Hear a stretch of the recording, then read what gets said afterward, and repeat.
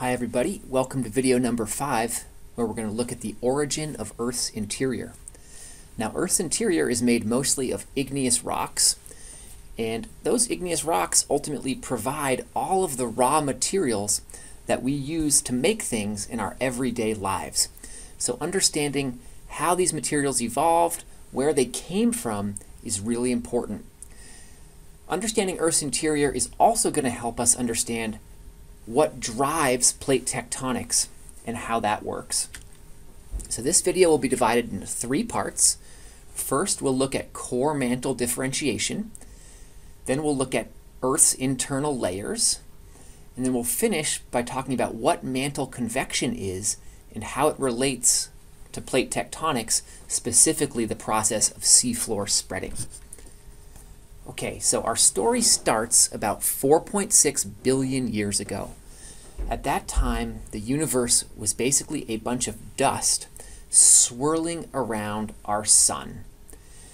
And those dust grains started to clump together into what are called planetesimals.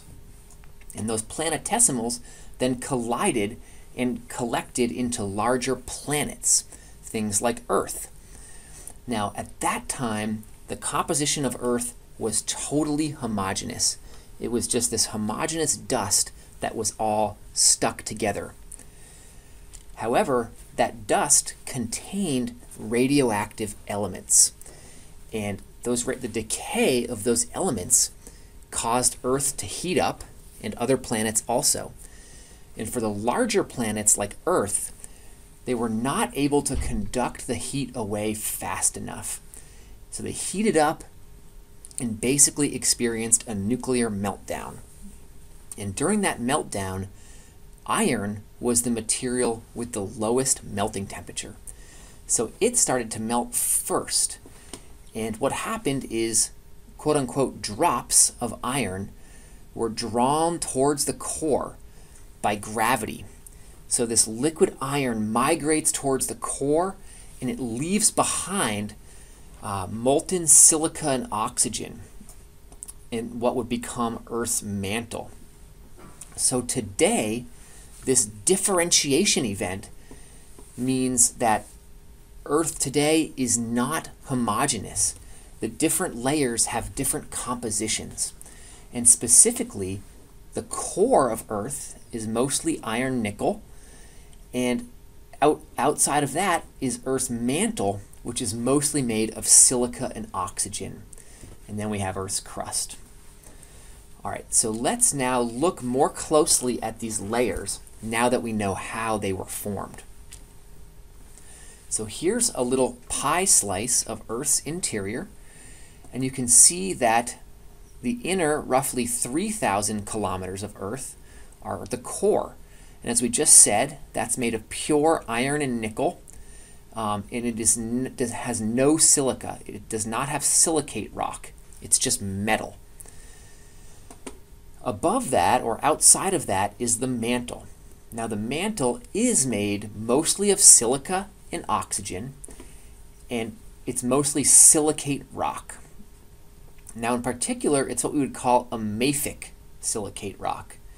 And you may know that the word mafic refers to rock that's enriched in iron, magnesium, and calcium.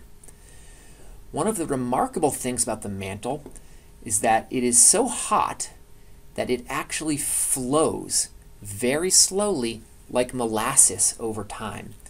And that's going to be the process of convection, which we'll see in a minute. Now, sitting on top of the mantle is about 3,000 kilometers thick in its own right. Sitting up on top of the mantle is the crust, okay? This is very thin. It's 7 to 70 kilometers thick. So it's just this little skin sitting on the outside of Earth, perhaps like the crust on a creme brulee. And it's very different. It's chemically different. It's also made mostly of silicon and oxygen, so it's a silicate rock, or made of silicate rocks, but they tend to be felsic in composition. They tend to be enriched in potassium and sodium and silica. It's also very cold and very rigid. So instead of flowing, Earth's crust always behaves in a rigid or brittle way. And we'll see that in future lectures. So let's try to visualize this in some kind of real way.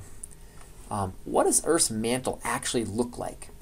Well, it's made of peridotite rock, okay? That's this green rock shown here. And it's a rock, it's fairly simple. It's a mafic igneous rock. The minerals are olivine, pyroxene, and plagioclase. Now this picture, how do we know this, right? This is from, the mantle is never at the surface. So how do we know what this rock is? In this case, these are chunks of the mantle, peridotite, that were erupted from volcanoes. So the volcanoes brought this rock from deep below and erupted it in lavas on the surface, where geologists were able to collect it and get a glimpse of what the mantle looks like.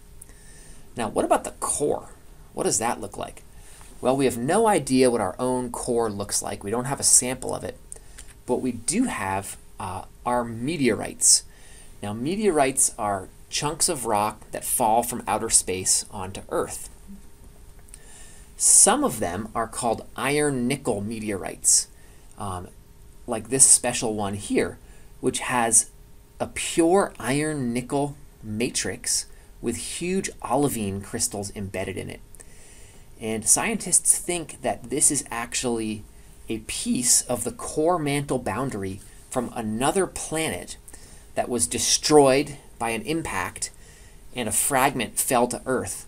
In this case, it was a fragment of that planet's core-mantle boundary. So this gives us confidence that our own core is probably also made of iron and nickel.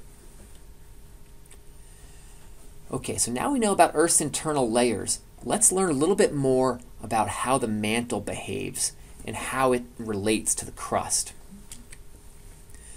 So one of the key things about the mantle is that the rock peridotite flows slowly in what's called a convection cell. And so the way this works is that the hotter rock rises and the cooler rock sinks. And effectively what's going on is that Earth is trying to sweat. It's trying to get rid of its heat. And it does that by having hot rock rise up towards the surface and cold rock sink back down. So let's look at this animation, which is going to show some of that rising and sinking. Okay, here it goes. So notice the hot rock rising, the hot peridotite, and then it moves off this way, and then it sinks down back into the mantle. Maybe it heats back up again and then rises. Okay? So this circular motion is called a convection cell right here. Now what's so critical about this is that the convection cell is intimately related to the motion of tectonic plates at the surface. Specifically, you can see that upwelling of the convection cell right here often corresponds to mid-ocean spreading ridges. As that mantle peridotite comes up, it melts, and that magma actually creates new oceanic crust and allows these two plates to spread apart in opposite directions. Likewise, if you look over here, you'll see this subduction zone bringing cold oceanic crust down into the mantle.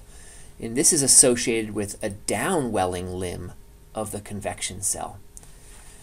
So the main point here is that the mantle rock peridotite is flowing in these circular convection cells, and oftentimes the upwelling is associated with a spreading ridge, and oftentimes the downwelling is associated with a subduction zone. So let's finish this up by looking at a map of the seafloor. This isn't just a theoretical process. This map shows the age of the seafloor between North America and Africa. And running down the middle is this mid-ocean spreading ridge, where even today, magma is actively coming to the surface. So the age of the ocean crust at the spreading ridge is 0, because it was just created yesterday. And as you move farther away from this spreading ridge, the ages get older into this blue, which actually is an age of 180 million years ago. So at 180 million years ago, North America was touching Africa, and the ocean basin was just starting to open. And over the intervening 180 million years, new crust has been created on both sides of the spreading ridge, and it's allowed the two tectonic plates to move apart from one another. And of course, this spreading ridge is associated with upwelling piece of a convection cell. One cool real-world example, if you've ever been to Iceland, it's an island that's located right on the mid-ocean ridge. And the entire island of Iceland is formed by the eruption of fresh basalt that was just recently melted from the mantle. Here's an example of what that looks like. These big, thick basalt flows that were created by melting of mantle and eruption. In this case, the eruptions happen to be above sea level instead of below. Okay, so to wrap up this video, here's 3 summary questions that I think you should know the answer to. And they really hit on the things that we've talked about in this video. So for example, what event caused Earth to differentiate into a core and mantle? That was the meltdown event we talked about in part 1. What are key differences between Earth's crust and mantle in terms of composition and mechanical behavior? That was what we talked about in part 2 of the video.